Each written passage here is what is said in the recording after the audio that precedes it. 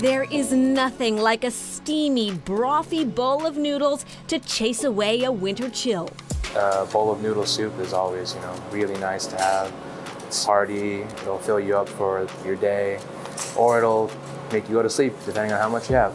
Whichever serving size you prefer, Menyujiro is dishing up authentic ramen that warms both your body and your soul. Part of the comforting feeling is like the nostalgia and, growing up with it. And I'm sure that probably goes for a lot of, young Asian Americans, growing up.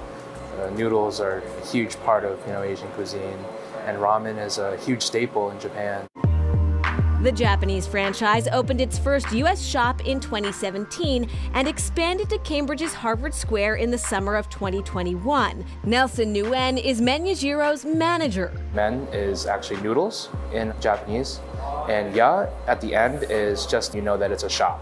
Jiro is the name of the founder, Jiro Anma, an award-winning ramen chef who traveled here for the grand opening and to teach the staff his technique. We do make our noodles fresh. We want to uphold the quality of the ramen and just keep to as close to the flavor as they would have it in Japan. That also means sticking to a precise program in the kitchen.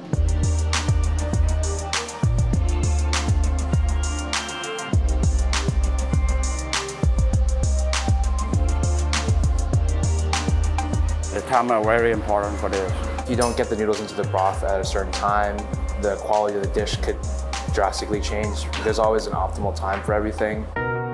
Sakurajima is served with ramen noodles and broth and topped with braised pork belly, bean sprouts, and scallions. First step is usually to sip some of the soup, because the soup takes the most time out of the entire ramen process. It takes us about 12.5 hours to finish boiling all the broth.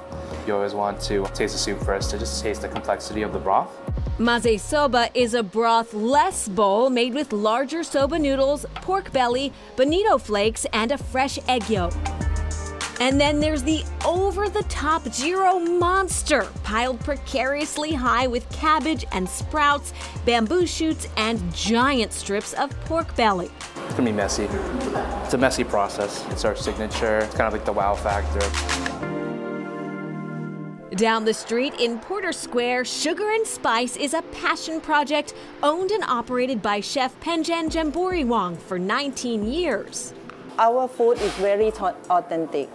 Chef Penjan immigrated to the U.S. from Thailand more than 3 decades ago, but she's been cooking since she was just 5 years old. So you've been making curries and soups for more than 50 years. Yes, I do. A true expert. Yes, yes. I'm excited for this one. Chef Penjan took the time to teach me one of those curry recipes she's known most of her life, khao soi. We need to steam this. Our restaurant, we have like 4 regions of the menu. So we have North, we have South, we have Isan, and also we have Central menu. Khao soi is a traditional Thai dish from the northern region. This vegetarian version is made with tofu, rice noodles, and chili oil in a coconut milk curry soup. So you can move it like this. Kind of swing it around. I could eat this every day. Thank you. It's so good. I'm glad you like it. Oh, I love it. If your cravings are more carnivorous, there's the guai jub. This is pork belly that I have to pre-made for 2 days. A hearty, slow-cooked pork broth is poured on top of rolled noodles and topped with that crispy pork belly, tofu, and a boiled egg.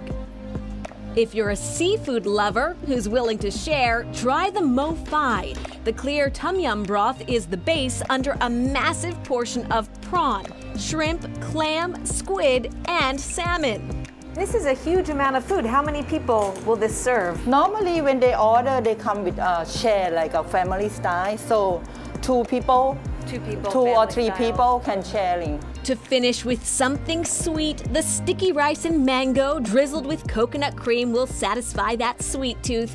And the herbs used to color the rice are rich with antioxidants. I love to cook. Chef Penjan is sharing her love for food, taught to her by her mother and alongside her daughter, Amy, to nourish others. The hot temperature and hot spice level will warm you inside out, and then the taste good. And it's so perfect in the winter when it's so cold to feel warm inside. Yum, and good news for all of us because Sugar and Spice is opening up a second location so we can soon all enjoy Thai soup and barbecue on Harvard Ave in Alston. And Menujiro actually is also expanding. They're coming soon to Legacy Place in Dedham and the Seaport District in Boston. All right, good news for all of us. Next, finding comfort in carbs.